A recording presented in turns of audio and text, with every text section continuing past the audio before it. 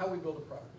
So it is an article of faith at Cloudera that platform software has to be open source. So nobody chooses proprietary OSs in a broad scale out way anymore. You just don't. Linux changed that, right? If you think about the database landscape, lots of new database adoption, and certainly most of the database growth, is going into open source technologies, not proprietary technologies. The pieces of infrastructure that are plumbing in the data center are all moving to open source. Look at middleware, look at database, as I said. CIOs prefer that a single vendor not lock their data up, not lock their analytics or their data processing workloads up. And so if an open source product is basically at feature parity with a proprietary version, proprietary guy loses every time. The open source product can even suck a little bit relative to the proprietary thing because you know that software gets better over time, right? By the way, that was a second knock on Hadoop early. A lot of us didn't understand. We all looked at MapReduce and we thought somehow that was a law of physics, right? So it was written in Java and it was hard to program and batch mode latencies and therefore there was a deep architectural flaw. Turns out MapReduce was just a distributed processing framework and you could dream up other ones that would run on this scale-out data infrastructure. And over time, the platform got much better than just that original processing engine. Anyway, the conviction is the plumbing, the infrastructure software must be open source or it can't win. And it can start out worse than proprietary alternatives and still win enough to invest in and get better. And that's what happened with Linux and it's certainly what's happened with the Hadoop ecosystem. All right, so you gotta be pure play open source in the platform, right? You've got no choice. You're not gonna win customers otherwise. Here's the problem. And we got this a little bit from Sleepycat, but much more we observed it in the open source ecosystem in the early and middle 2000s. It's just blindingly hard to build a large business on pure play open source delivering only services, right?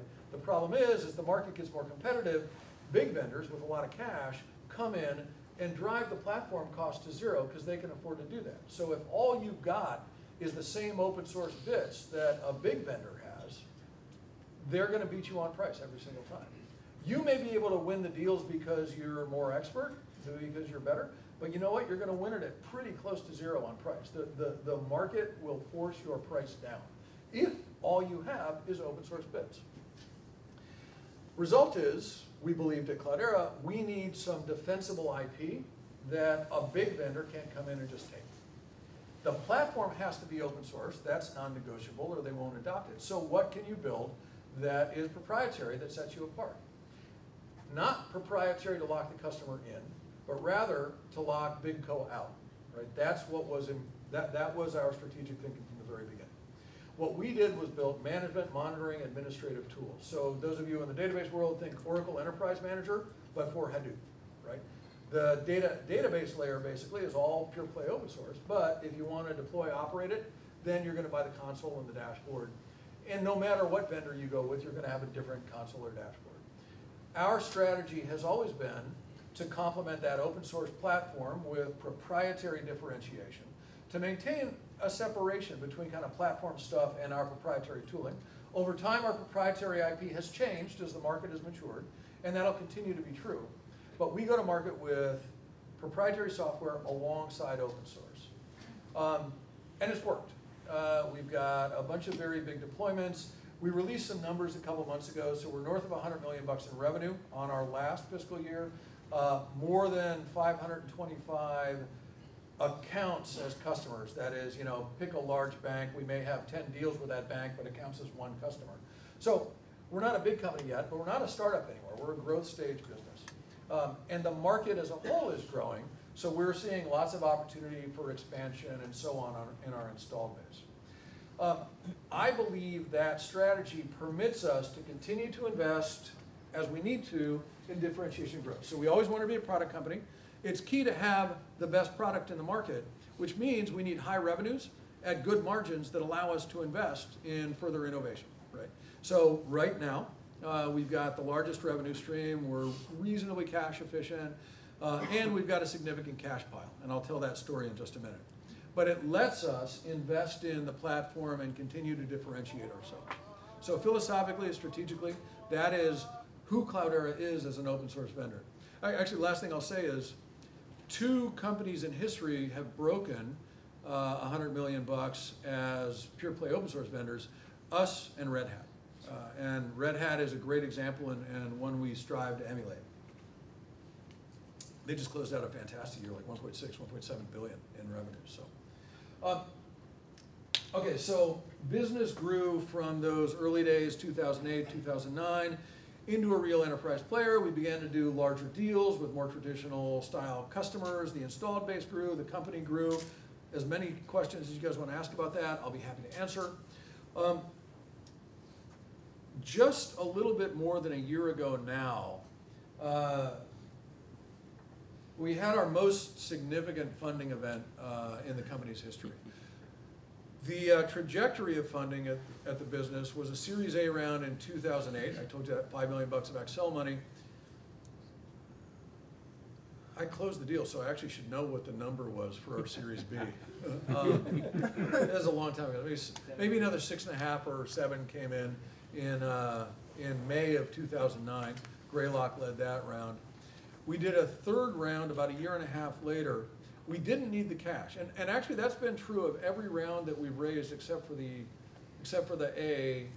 We didn't go out looking for it; it came to us. In general, we've had all of the cash from the previous round still in the bank when we did the next round. When we raised our Series C round, we were dealing with large banks, and they were just worried about our staying power as a vendor. Right? They would look at my balance sheet and say, man, a strong wind would blow you away. I can't afford to do a big deal with you. You got to bulk up. So we went out and raised $25 million from Meritech in a Series C round just in order to have $25 million. Right? We didn't want to spend it on anything. We just wanted to reassure customers that we'd be able to be around. We raised a few more rounds, netting $141 million over Series A through E. And objectively, you guys, $141 million, it sort of seems like you should be able to get a company going on that kind of money, right? That's a respectable amount of cash. In the tail end of 2013, the beginning of 2014, we decided we wanted to prepare for IPO, so we did what a lot of companies did. We went out to raise what's called a mezzanine round. So instead of talking to traditional venture capitalists, you go to Wall Street and you talk to public market investors. So T. Rowe Price is our example. They mostly only invest in the public market, but these days they will sometimes buy equity in the private market from a promising company that they're excited about. So as a company preparing for IPO, you want to go do that deal because later on when you go hit Wall Street and you're on your roadshow for your IPO, all of the investors, well, T. Rowe's in there. So, these guys must be okay, right? So T. Rowe led our Series F round with a couple of other public market buyers and a couple of individual investors. Michael Dell came in, Google came in. But anyway, that was great. We raised another $160 million. And we figured that was kind of it. We had reserved a small portion of that round for strategic investment. So I talked about Dell, Michael Dell, and I talked about Google. We began talking with Intel in the latter part of the year into the, through New Year's about joining as a strategic investor. Intel had a big strategic interest in expanding consumption of servers in the data center, right? Intel has like 94% market share, right? There's no growth when you've got 94%, right? I mean, you don't get to go get that other like 3% and brag about it, right? The only way that you can drive more consumption, or drive growth, is by driving more servers into the data center. But it turns out Hadoop does that, right? It's a big scale out, lots of racks full of Intel boxes. And by the way, Intel is keen to drive computation, networking, storage into the environment at large. All this Internet of Things, or as I like to call about it, Internet of almost soon-to-be compromised things. That is all of that is a good place for Intel Silicon to land, right? By creating an ecosystem that is big data friendly, Intel creates a larger market for its hardware, right? So we began strategic discussions with Intel. Now they'd had a big data play of their own. They were in the market with Hadoop on their own account. We really liked the Intel global field and their ability to basically reach the entire planet. I think they liked a lot who we were and our focus on open source and our ability to drive the projects forward. I think they liked the business philosophy. But from our point of view, strategically at Cloudera, the thing we liked best was Intel knows today what's going to be in the silicon 5 and 10 years from now, right? I mean, they designed some chips, and then they got to go build a wafer fab factory, right? I mean, there's a long lead time in producing those chips. So they know exactly what architectural features they'll be delivering to the market in the out years. By working with them, we get to look into the chip pipeline for the coming years. And we get to optimize the software to take advantage of new computational capabilities, new memory and network architectures. We all design for servers today. A lot of our bigger customers now are designing for racks, so every bit of storage in a rack is sort of equidistant from every processor. If you go talk to the architects at Facebook, they think in those terms about their data center, right? The servers we build for are going to look very different in years to come. So if we get to look at that chip roadmap, we can drive the platform forward, we can innovate in the product. Remember, we want to be a product company. We can still have the best product on the market. That was super attractive to us. Intel wanted to protect itself in the big data ecosystem. So like here's the nightmare scenario, right? Intel strikes a strategic alliance around Hadoop with Cloudera, and then IBM buys Cloudera, right? And then Intel's kind of standing there with nobody to dance with, right? Result was, in exchange for the strategic partnership, which we really badly wanted, Intel wanted to be sure that they were able to defend themselves in the market. They insisted on a meaningful ownership stake in Cloudera as a result. And we negotiated for a long time, and we settled on 18%. And just because that's where we could settle, I think, is the answer to the question. Intel paid $740 million for 18% of Cloudera. We did not do it because we needed $740 million. We did it to look at the chip roadmap. Intel wanted to put the money in order to protect itself. Now, no Intel exec makes this claim. This is just me talking independently. But if IBM were to show up right now with an offer for Cloudera, there's an Intel executive on my board of directors who would know that had happened, and she could recuse herself from the vote and saddle up and compete for the deal. And here's the genius part. IBM, or any other company, has to buy 100% of Cloudera. Intel just needs to buy 82%. It's locked in a discount, right? It's locked in a discount. They believe, I think, that that protects them. Certainly, we like it because we believe it assures our path to IPO, right? There's no point for a big company to make a play for us if they know that they're just going to get outbid, so we're not going to have to put up with that distraction. $740 million bucks. On top of 160 in the mezzanine round, on top of 141 in Series A through. You guys, we've raised more than $1 billion in cash. This is a software company, right? I mean, like I feel we should a side business building airplanes. It's ridiculous to have that kind of cash if you're in the software business. It wasn't our intent to raise that kind of money, but with that cash pile, we've actually got some real options. We want to, we intend to, have an IPO one day. We want to be a publicly traded business. But you know, there's no time pressure on us at all, right? There are a lot of reasons to have an IPO, right? It's a great branding event, gives more transparency to customers who want to buy your products. It's great for morale inside the company, gives people liquidity. For most companies, it's because you need the cash, right? For Cloudera, it will not be for that reason. We're in a position right now where we can invest in ways that the public markets might not let us do. And in fact, we've been acquiring companies over the past couple of years, about a pace of 1 a quarter lately. We made some buys that we're really pleased with. We're in a position to keep doing that. I got to go convince my board of directors, but they know us, they know our strategy, and they're generally pretty supportive of what we're doing. I don't have to go convince Wall Street that a non-accretive acquisition makes sense. If it makes sense to us strategically, we can just go do it. So we've got that latitude. We still intend to IPO, but we're in a position where we can do it when it makes sense, when the timing is right for us. And that's absolutely what we intend to do.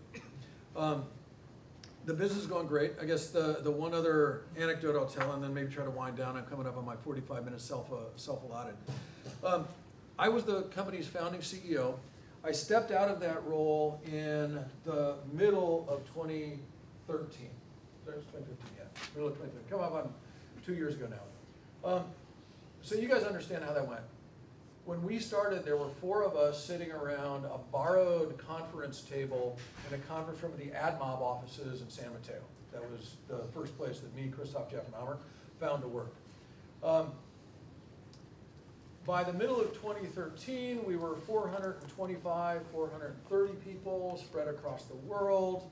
You can imagine 425, 430 folks consume a lot of cash, and so good financial planning is absolutely essential, and some discipline and CFO-style operations is a big deal. The revenues were getting big enough that it was starting to get important for us to be able to forecast pipeline and when deals were going to come in, and get a little bit more accurate about our sales forecasting. And I will repeat from the beginning of the talk, you guys, I'm an engineer, right? I mean, not only am I not good at that stuff, I really dislike it. Right?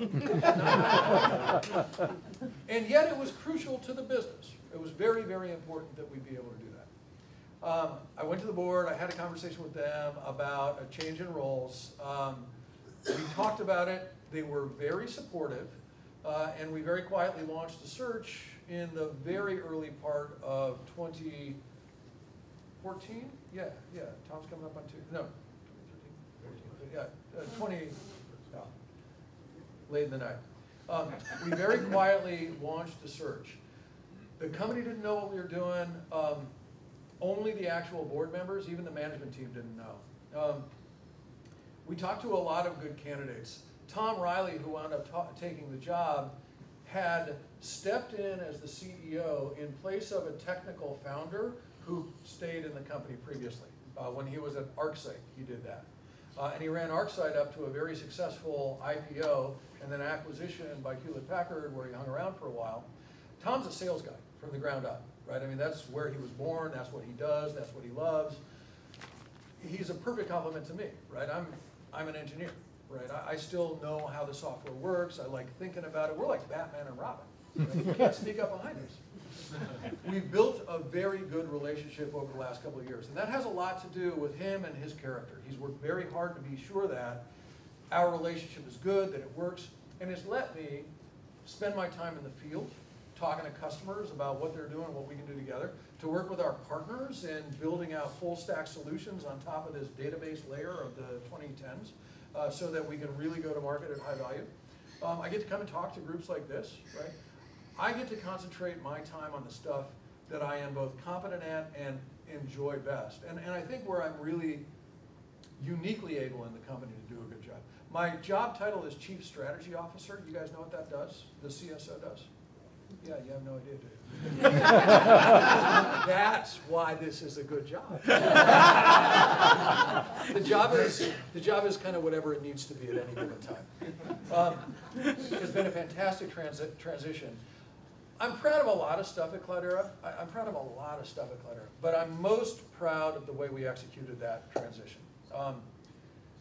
Actually, just one more anecdote. So we found Tom, and he and I spent like the spring really hanging out together and being sure that we'd be able to work together. And the management team didn't know at the time, just a very small group in the boardroom knew what was going on.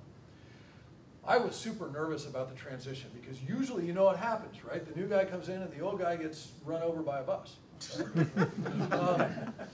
Tom and I talked a lot about it. I don't think either one of us wanted it. But I spent some time talking with folks at Google where Sergey and Larry had very effectively handed off to Eric, right? They'd made that transition work, and I want to understand how they did that. I went and spent a lot of time with Reid Hoffman at LinkedIn, who had been CEO, stepped back, that didn't work so good, he stepped back in, and then he brought in Jeff Weiner, and they're running a fantastic business together, and they executed that transition very, very well. We approached it intentionally. So here's how it happened. We geared up, like end of May, beginning of June, we brought the senior staff into the room and basically told them what was happening.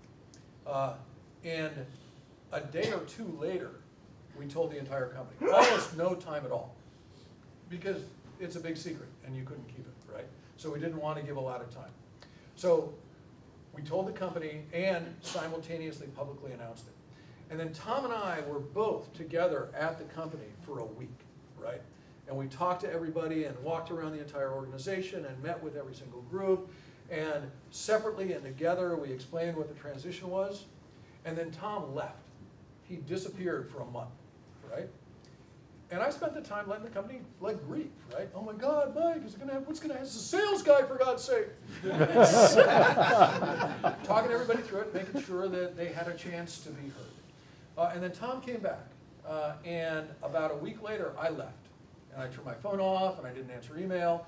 And I was gone, and the intent was, you know, if you didn't understand what Tom was, you didn't like what you couldn't call me, right? It's Tom's the CEO. You got to deal with him. I intentionally have no direct reports today, and that's a hangover from that original change. If there had been Tom Riley with a bunch of the exec team and Mike Olson with a small team over here, it could have been Tom's guys and Mike's guys, and it would have been a mess, right? So we very carefully approached that transition, and I'm super proud of how well it went. I'm super, super proud. It was really hard work, and emotionally, by the way, difficult, right? CEO, I think the middle E is ego. Even if you want to get rid of the job, it's a hard thing to do. But we made it work. And I will say, great for the business and great for me personally.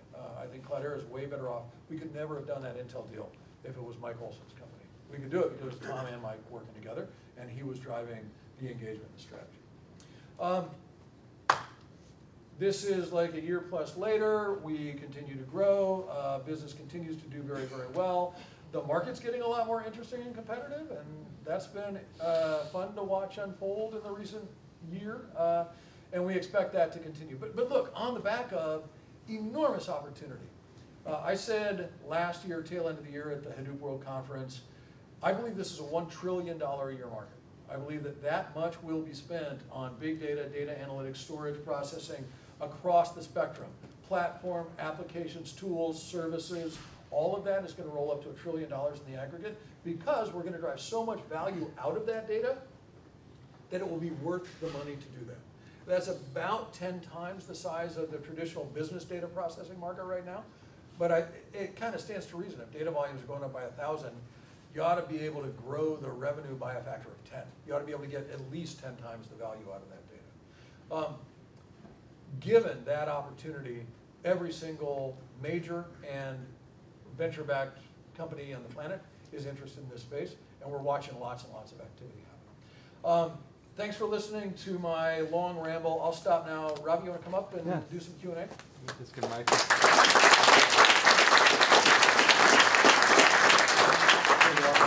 Perfect. And anyone who wants to ask a question, let me turn it on. Anyone who wants to ask a question, you want to line up here. So, and so, so I'll get started with the first one, which is maybe just talk a little bit about the consumerization part, which was on the title of your talk. So it seems like a lot of the way Cloudera's model is very traditional enterprise sales, enterprise marketing, enterprise deployment and services, and you know, a lot of that has been sort of very painful, very problematic, and you see a lot of new models. You see kind of SaaS-like models, you see Dropbox-like models. What are your thoughts about just kind of how to build an enterprise company? It's an excellent question.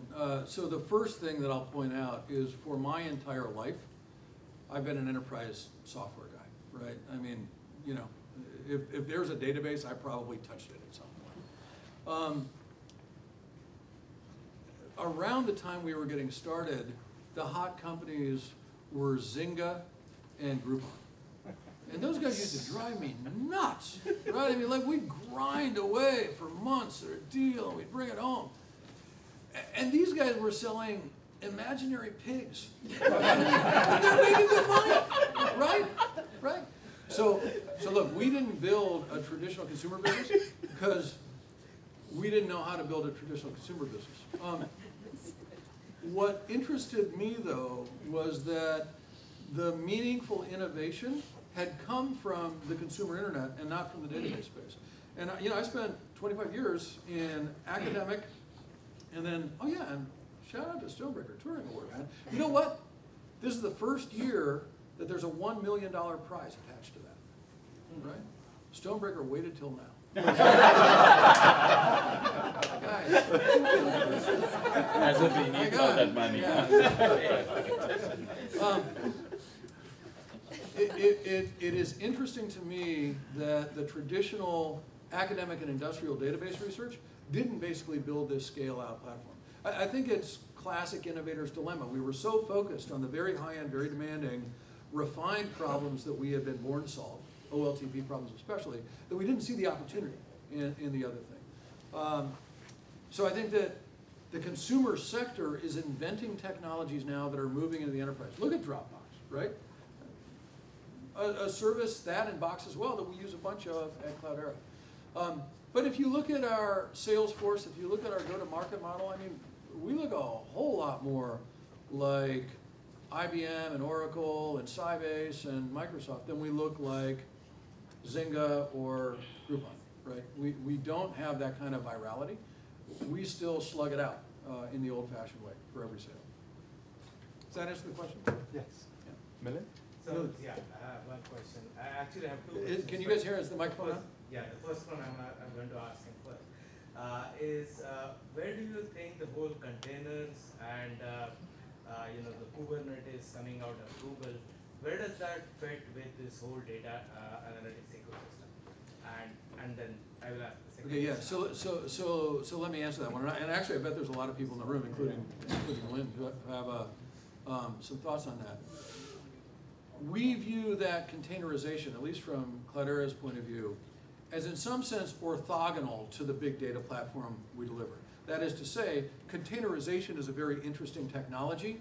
How do we make sure that we're taking advantage of containerization and easy deployment in the context of delivering big data infrastructure? I think that containerization is crucial to making large-scale public and private clouds work. You gotta have it, right? Those of you who have watched the announcements in the space lately, and especially Google's move on Kubernetes, you know, you stop and you think for a little bit. Very, very interesting, right? What Kubernetes as open source promoted technology does is make it incredibly easy for workloads to migrate to the Google Cloud, right? So if I were Google, I'd probably invent a thing like that as well. We see public cloud deployment of our platform as a major strategic imperative, a big driver of revenue in not very many years. We've got a modest number of customers, but some very big ones running on public cloud today. We've got a whole bunch more running on sort of elastic, OpenStack, or VMware style elasticities in their own data centers. So we're paying close attention. Hard to say yet exactly how it needs to be integrated into all the platform, but it's certainly an area that we're paying attention to. Right? And the second question that I had, and you knew it was coming because I had warned you before, is you know, a lot of people have read your blog post about ODP. Yes. Open data platform that when I was at Pivotal, I basically championed. So what is it still sort of an enemy territory for you, or are you going to be joining that at some time? So this is a little bit inside baseball. Not all of you may know what ODP is. An announcement some weeks, maybe a month ago now, by Hortonworks, one of our competitors in the market, and Pivotal, another of our competitors in the market, to collaborate on basically a standard bundle of bits for people who wanted to run big data platforms. It is called the Open Data Platform. I have no problem with it except that I don't believe it's open, and it's not particularly a data platform. Outside of those two flaws, the core technology that's bundled is kind of the oldest part of the Hadoop ecosystem. So that original stuff, HDFS and MapReduce, where there's really no kind of compatibility problems, right? Nobody wakes up in the morning and says, God, you know, I was running this great MapReduce on Hortonworks, and then I want to go run that MapReduce on Cloudera, and it didn't work. I mean, that's just not true, right?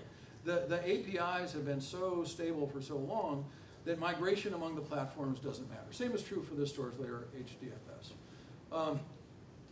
There's a lot of innovation in the open source ecosystem right now. There's all of these components that are flying around the edges and trying to get in, none of which are in the proposed open data platform. I think there's a lot of reasons for that. One is that it's tough to get broad industry consensus around a standard platform when every single vendor has their proprietary implementation of a piece of that technology that would transgress the standard. So I think, look, you know, it's easy to get people to come together on a kernel of technology that's kind of ossified and not moving very fast. I don't think it's useful. The other piece of technology in the open data platform is, candidly, the Hortonworks management console. And remember, I said Cloudera has its own management console. Well, I mean, in a way, the alliance was designed to make it impossible for me to come in, right? The only way I could do that would be to say, yeah, my competitor's product is better than mine. Surprisingly, we're not willing to say that. We don't think it's true, but we're not willing to say it. I don't see that ODP solves a problem, and therefore, I don't think it's necessary for us to participate. We think we always have, that the right place to drive standards is in the Apache Software Foundation, right? You show up, you bring the code, you implement the APIs, and then you can say how those APIs should behave. But that's the way you get to play, right? That is our approach to standards and where we're going to be. I have a question about the transition of executives when you step aside, brought Tom in. Yeah. And you also mentioned LinkedIn and some other examples. From someone who was sitting in the top chair and then stepping aside, what did you observe about Tom's decision making and the type of people he brought in that just either took you by surprise or was just so different from how you approach it? What were the real kind of qualitative differences in how you approach the CEO job? So a world-class CEO has only a few jobs, right? You have to drive alignment on the team. You absolutely must do that. Everybody in the company has to know what you're doing and why. You got to get the very best people into those jobs. You got to be sure that you're coaching and mentoring them and that you're supporting them. If they're not absolutely world-class at everything, that you're helping them to develop and you're backing them up with others that can do it. You got to be able to provide the resources. You got to raise the money, right, that the company needs to operate. And then finally, you've got to impose the discipline and the plan so everybody knows how the company's behave and what it's going to do. Tom is without question better than me on every one of those. You know, you guys, I'm an engineer, right? You know, an extroverted engineer is the guy who stares at the other person's shoes when he talks to them. When there was conflict on the team, it was tempting, sometimes too tempting, and I took the temptation to avoid it, right? Not to kind of drive alignment, not to force everybody into agreement on something, but to step back because it was just easier than raising those issues. If I had to highlight my failure as a manager, I hire too slowly. That is to say, we need a marketing guy, but you know, I still really want to understand what customers are talking about, so I'm going to get out and I'm going to talk to all the customers. I'm going to postpone that marketing hire for another 6 months while I just be sure that I really understand what the business is doing, right? So too slow to hire, right? I should have brought those people in earlier. We could have used the skills. And I'm also too slow to fire, right? I mean, you're not 100% on your hiring. When someone doesn't work out, you got to have the stomach to walk them out back and shoot them in the head, right? I was also too slow to do that, right? Hire someone into, and I picked this because it's not the example I mean, but hire someone to a finance job, and if they weren't doing a world-class job, well, what, am I gonna like mentor the guy in finance, right? I'm an engineer, right? So I think a really good hiring manager is fast to hire and fast to fire, and I was slow on both of those, and it cost the company. Laying out the strategy, Tom's done a very good job. He's come up with a bunch of our branding. I would say that that's the place where I feel like maybe I was at least decent as the company got big in the CEO role.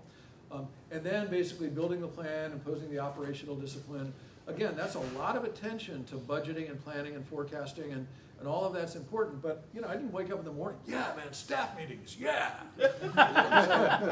So in every one of those respects, I think he came in and did the job that the company needed him to. It's been fun to watch him drive that alignment, right? That's really the core skill that I'm still super impressed by.